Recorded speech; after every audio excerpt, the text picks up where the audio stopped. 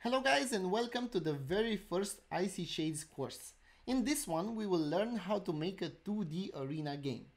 So what do we need in order to make that happen? We will need an engine, and that is Unity, the glue that holds everything together. We will need a place where we write our code, and that is Microsoft Visual Studio. And we will need assets, and for that we will use 3D Paint for drawings, Fruity Loop Studio for music, and Audacity for sound effects. The course will be divided into lectures, and the lectures will be divided into segments because I want you guys to focus on only one task per segment. I don't want you to be bombarded with a lot of information because Unity is a very vast program and you can easily get lost in the menus, in the functions. Then you have the code, where to write, how to do it, what to choose, etc. Remember, one task, one segment. Another thing that I want you to have in mind is that you have to repeat every task several times in order for you to master it. I don't want you to just follow me, do as I do, make the same game and be done with it. I want you to maybe watch the videos again, go through the process again, and then you will be able not only to implement it in this type of game, a 2D arena game, but you will also be able to implement it in another type of game, and that, I suppose, it is the purpose. So enough chit chat, let's dive into it and install the programs. Okay, so let's install Unity.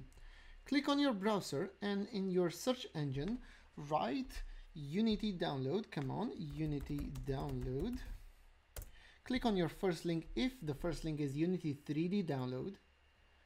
Click on choose your Unity Plus download. Click on individual and click on compare plans. We have a couple of plans here regarding your Unity license. We have Personal, Plus, Pro and Enterprise, each one including some more features to it than the previous one. I think what you are interested in is the money. So if you get the personal one, you are eligible if revenue or funding is less than 100k per 12 months. If you want to up that and to go to 200k, then you have to get the plus one, and the plus one is $3.99 per year per seat. That means if you have more people working on your project, then each one will have to pay $3.99. And if you want to go even further, that means further than 200k, then you must get the Pro or the Enterprise one. The Pro is 1800 per seat per year, and the Enterprise is 200 per seat, but this one is per month. So of course we will get the personal free one, get started, and we'll click on start here. We will agree and download, and this will start to download the Unity Hub setup. The Unity Hub is only a platform where we will choose and download our versions of Unity. After the installation, we will open the file, and this will start the Unity Hub installation. Okay, we will agree.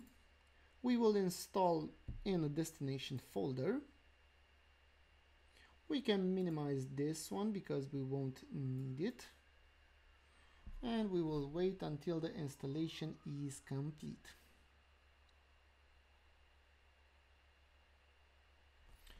We will run Unity Hub.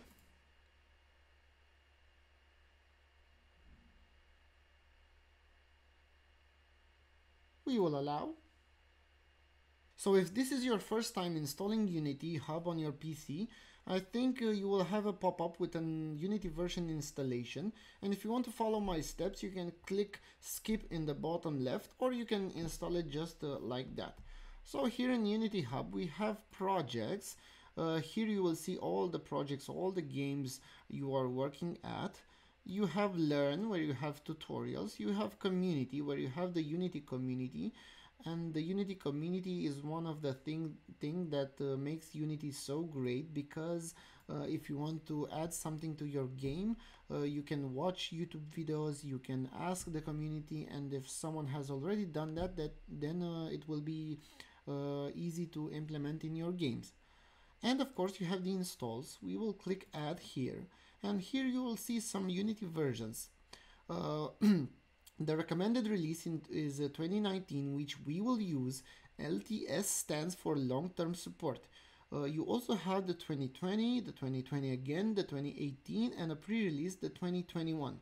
You can also install, if you want, the 2020, but I don't want you to install the 2018 because we will use the new input system from Unity, and the new input system is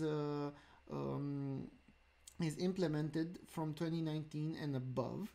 And I don't want you to install the 2021, but because this is a beta one, and if you see a beta or an alpha one, it is not recommended you install it because of course it doesn't have support, maybe it has bugs, and it's in development. So we will choose 2019, we will click next.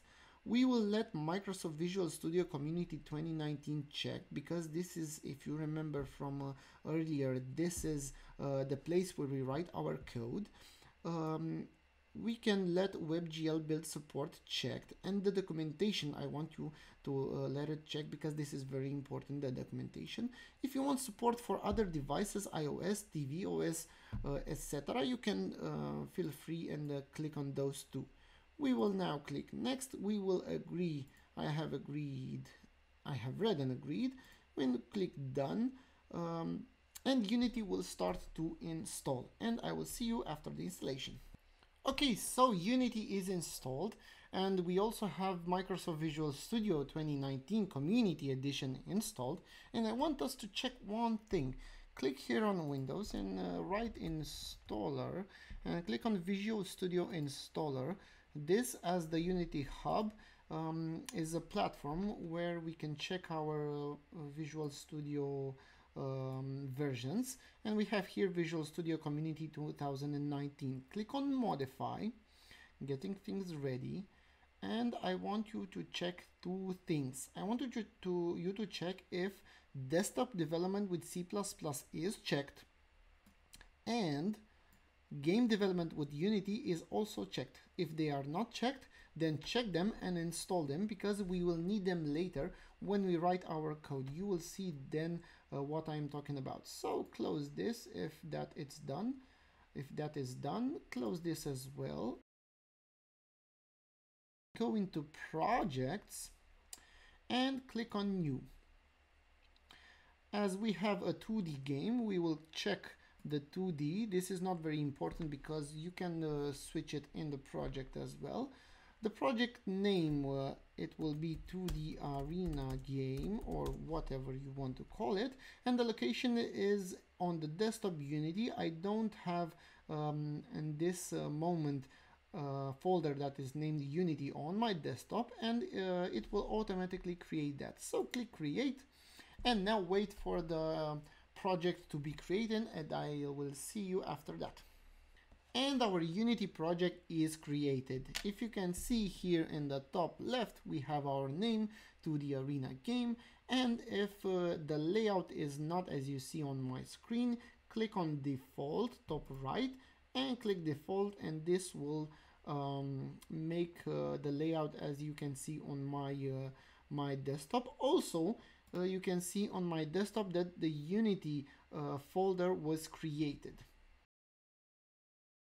At the end of each lecture, I will give you some questions just to revisit the stuff we just went through in the lecture. So how much can your revenue or funding be with a free personal Unity license? 100, 200, 400, or $500K? A couple of seconds for you to answer. And if you have chosen $100K, that is correct. If you have a free personal Unity license, you can go up to 100K. If you want more than that, then you will have to choose plus for up to 200. And if you want more than that, you will have to choose the Pro or the Enterprise license. What Unity versions we won't use? Multiple answers. Think about the why. Unity 2018 with long-term support, Unity 2019 with long-term support, Unity 2020, or Unity 2021 that is in beta. Couple of seconds again. If you have chosen Unity 2018, that is correct because we won't have the new input support. And if you also have chosen Unity 2021, that is also correct because it may have bugs and it is in development. If you answered correct the question, then good job. If not, it's no biggie. We are just learning about this stuff. So that wraps up the first lecture of the 2D Arena game. If you enjoyed the video, feel free to like, subscribe, share the channel with your friends, and until next time, stay frosty and extra spicy.